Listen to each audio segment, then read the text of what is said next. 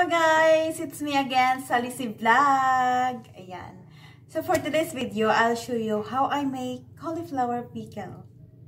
And of course guys, before we start, if you're not subscribed yet to my channel, please don't forget to like, comment, share, and subscribe, and also hit the bell button so you will be updated on my next video. So ayan guys, what we need for the cauliflower pickle, of course we have 1 kilo of cauliflower. Naugasan na siya guys, I wash it with rock salt.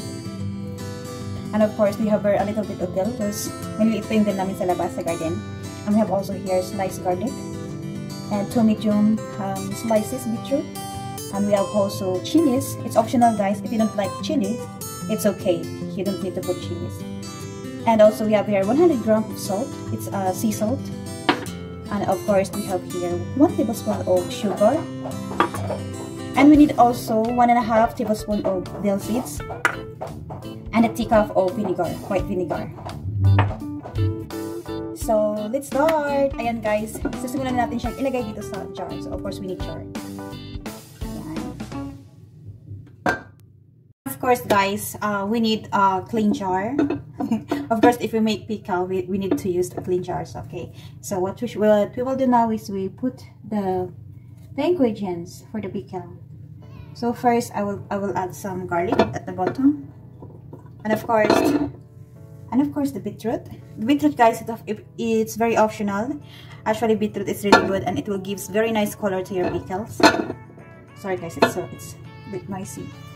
That's it. I think I made 4, or like it depends on you guys how much beetroot you want to add to your pickle, or because if you add more, it will give more color in it. Colors, and of course we have a little bit of, what is this, dill.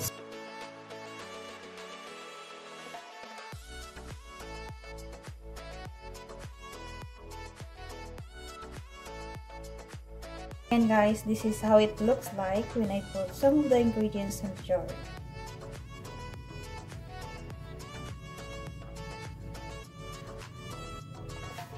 And so now guys, we're going to prepare the water solution for the cauliflower pickle. And of course we have here 10 grams of rock salt. Of course you have to mix it very well so it will dissolve very quick. And a teacup of white vinegar.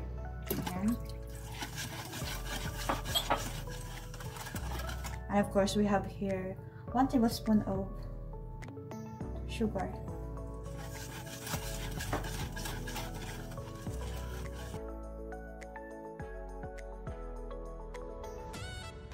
So ayan guys, tinikman ko siya and it needs more vinegar. So I add like, yan, more than like half cup, teacup vinegar.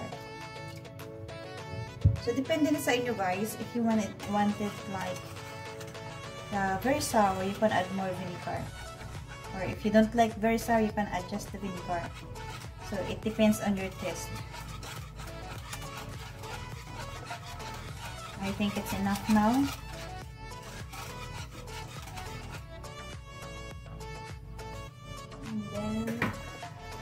Let's start putting the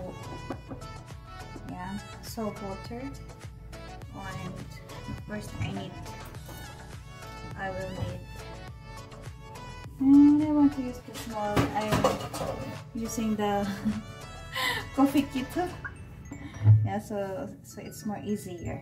That's it. Ganyan lang siya guys.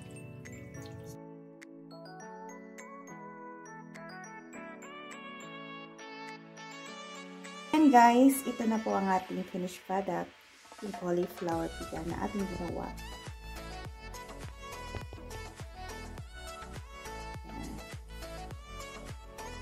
So hayaan natin siya ma-preserve for 1 week to 10 days. Tsaka ready na siyang kainin.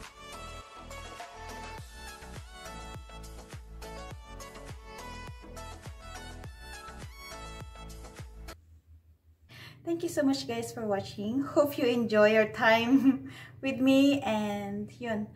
And of course, if you're not subscribed to my channel, Guys, please don't forget to like, share, and subscribe. Also, comment down below.